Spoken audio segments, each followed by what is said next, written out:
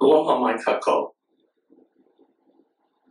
In this video, I'd like to talk to you about, actually I'm not going to tell you, I'm going to show you. Take a look at this.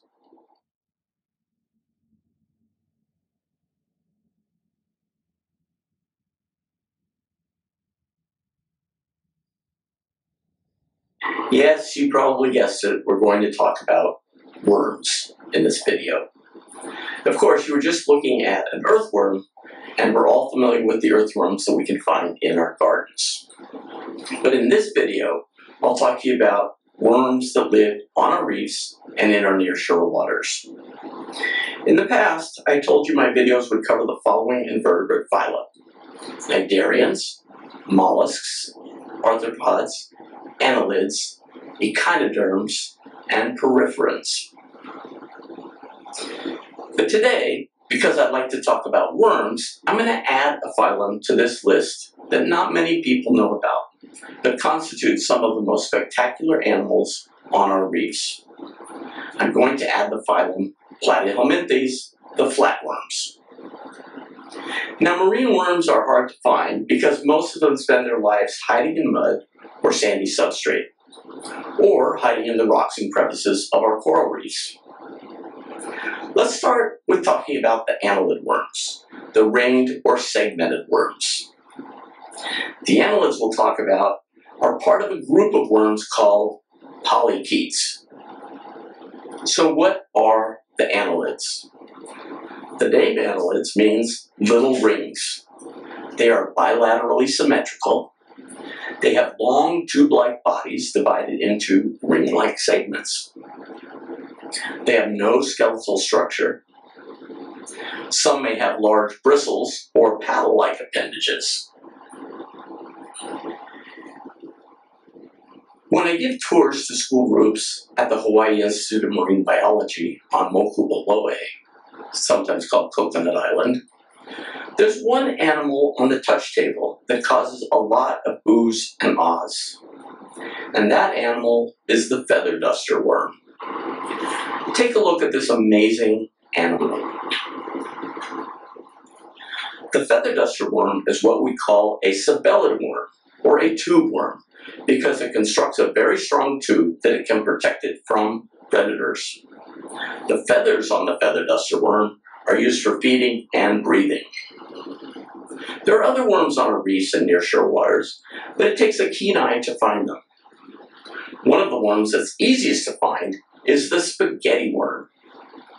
It's pretty obvious why it's called the spaghetti worm. In this time-lapse video, you can see the spaghetti worm extend their long tentacles out from their bodies to feed. Let me show you one more annelid before I move into the flatworms. That worm is the fireworm, and you don't want to touch the fireworm. Fireworms are common in waters of Hawaii. Fireworms are the centipedes of the sea, and its long and skinny features definitely resemble a centipede. They live on reefs and in tide pools, and they normally come out at night, and they can be 2 to 3 inches long. The sting from a fireworm is very painful, so if you were to pick it up, the bristles would stick to you and break off. Each of those bristles can excrete a neurotoxin, a nerve poison, which is both very painful and can leave you feeling nauseous. Now let's discuss the flatworms, phylum Platyhelminthes. Flatworms may be more frequently mistaken for nudibranchs than any other animal. Some of the flatworms are brilliantly colored, and many have folds of the body margin.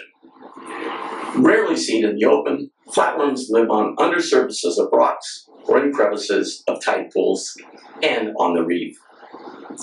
They must be handled with extreme care as their thin bodies easily tear.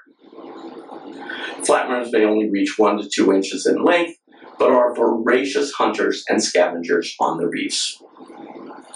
Most feed on smaller worms, snails, or bivalves, and sometimes on small nudibranchs. They locate prey using chemical sensors at the head end of the body, either special sensory patches or folds along the front edge of the body and tiny antenna-like projections just behind the edge. Now for something really gross. The marine flatworms subdue prey by wrapping their body around it, pumping digestive enzymes into the prey. Once the flesh of the prey is pre-digested and liquefied, it is pumped into the gut of the flatworm for further digestion and distribution. Yuck. I've just barely touched on the fascinating animals that make up the phylum Annelida and the phylum Platyhelminthes. The book, Hawaii's Sea Creatures, is a great reference for all of Hawaii's marine invertebrates, and I've talked about that before. Also, the next time you go snorkeling or a tide pooling nearshore Hawaiian waters, look for worms. But remember, these are not as easy to spot as some of the other invertebrates I've talked about. And remember, don't touch a fireworm if you find one. It does sting. Finally, I'd like to give another shout out to Keoki and Yuko Stender for giving me permission to use their invertebrate photos. Again, if you want to see beautiful photographs from ocean environments all around the globe, please visit their website, marinelifephotography.com. Now for something else. Before I sign off, I want you to know something about the aquarium trade and what it does to our marine environment, especially the world's coral reefs and Hawaii's coral reefs. Our own state government does a very poor job of policing the fish and invertebrates taken from our reefs and sent around the globe to populate marine aquaria. But did you know that the aquarium trade is damaging some of the world's most diverse and spectacular reefs in places like Bali, Indonesia, and the Philippines? In these places, they're not only taking fish, but removing enormous numbers of invertebrates, especially the feather duster worm. The world's reefs will have a very difficult time surviving if we continue to allow the aquarium trade to indiscriminately take animals from coral reefs to satisfy the greed of a few people. Unfortunately, on that sad note, mahalo mai kako, e kupa'a me ka aloha I ka'aina.